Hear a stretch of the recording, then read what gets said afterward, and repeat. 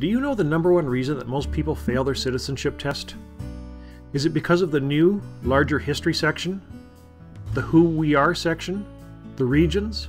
The justice system? It's not because of any of these, or any other section.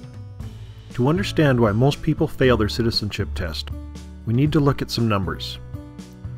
On June 29, 2012, the Globe and Mail reported that the overall failure rate for the Canadian Citizenship Test was 20%. Among citizens from the UK, the USA, and Australia, it was only 2%. I've known lots of people from all of these countries, and I really like them. But the fact is, they're not that much smarter than everybody else.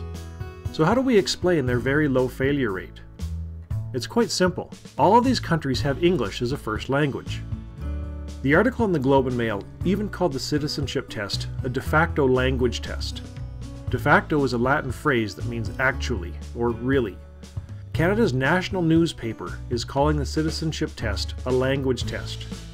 You are being tested on your language as much as on the material.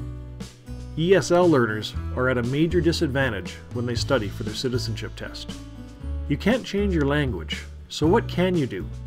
You can visit Canadian Citizenship Test Kit and let us help you prepare for your test, regardless of your first language.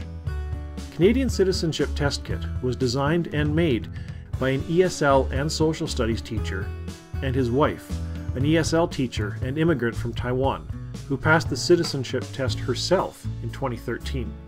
Canadian Citizenship Test Kit is the only preparation site that is specifically made for ESL learners. We help you learn difficult vocabulary and concepts so you can concentrate on the material and not on the language. Then we help you study with our flashcards and historical timeline.